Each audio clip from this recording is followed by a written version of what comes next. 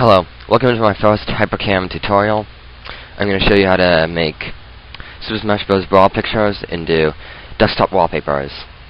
Desktop wallpaper I got right now is Lightning from Final Fantasy 13, in case you're wondering.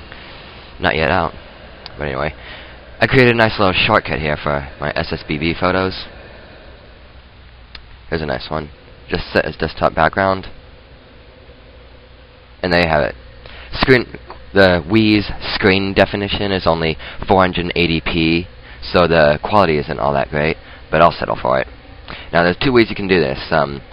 One is a snapshot decryptor it's just brawl.kakkoister, that's KAKKOISTER.com. Okay?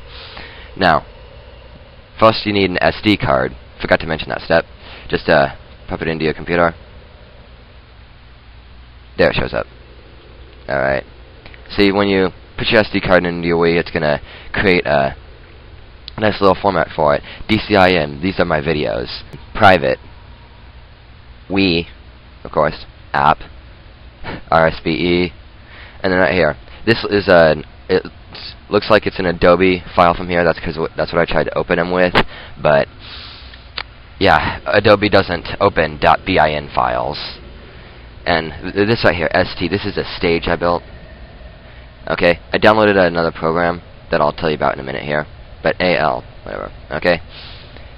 Now before I downloaded that special program, these are all came out as Adobe images.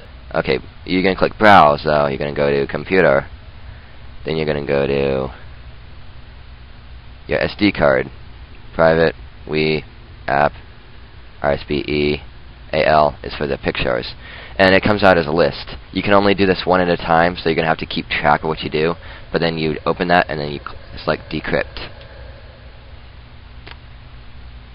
And there you have it. That's one of them. Yeah, I already did that one, but oh well.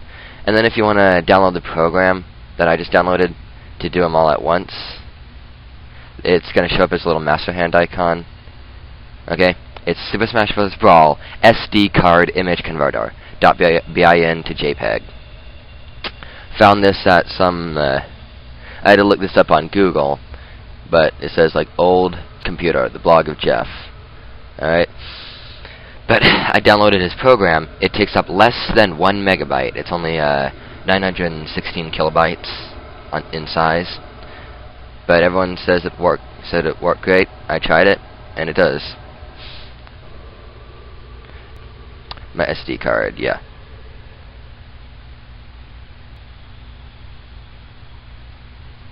Private, Wii, App, RSBE, AI. Alright, just pick any one of these and click on it to open it. And there's a nice little picture. You can choose to set, this is just that background. Well, actually, no, you can't, not from right here.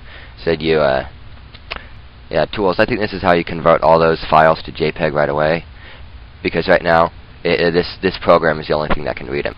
There you have it. I told you what I know. Thank you.